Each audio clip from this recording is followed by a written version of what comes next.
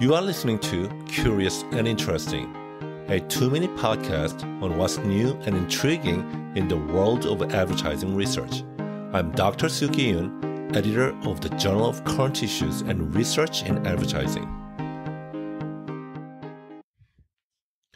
We often mistakenly think that we have received Facebook postings or news articles from our best friends. The ads so closely resemble Facebook and Instagram pages that they appear to be natural parts of the platform. Such ads are called native advertising.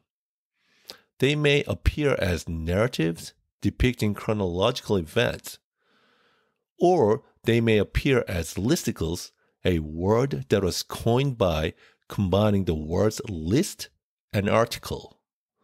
Listicles appear as bulleted points. Sites such as BuzzFeed use listicles almost exclusively, while sites such as HuffPost use both listicles and narratives. Noland and Wen asked whether we use different styles of thinking to process listicles and narratives. They also wondered whether our responses depend on our moods. To answer those questions, they conducted an experiment. First, they had study participants write essays about personal life events that made them feel very happy or very sad. Researchers often use such methods as a successful way to manipulate positive or negative moods.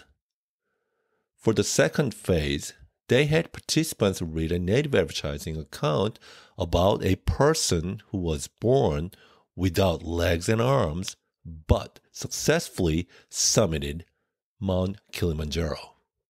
The account was in either narrative or listicle form.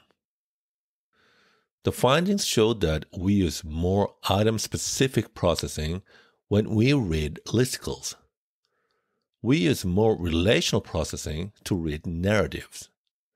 Also, we like listicles when we are in bad moods, but prefer narrative formats when we are in good moods.